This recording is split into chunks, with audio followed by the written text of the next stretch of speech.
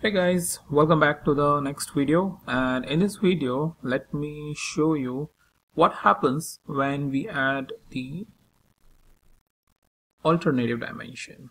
Alright, so when we add the alternative dimension, for example, an option is given over here. I have selected this bar chart and let me add an alternative, and in this case let me select, for example, maybe province.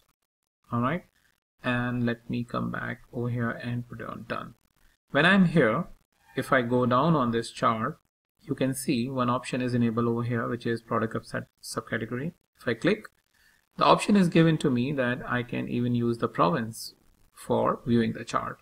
So in that case, if you have any specific order in mind that by which your customers should show or your end user should be able to see the different dimensions, you can just come back and go into edit mode and just for now I'll just apply. Add the alternative dimension. As you can see, I have the option of adding another one. So for example, I want to add regions. So now I have province, I have regions, right? Kind of a hierarchy. So now over here, instead of province, I can go ahead and select even the region based on what my needs are, and I will get my updated chart. So that's about the and what it is asking me, that I have some unsaved changes. Do I want to apply? Yes, I want to apply.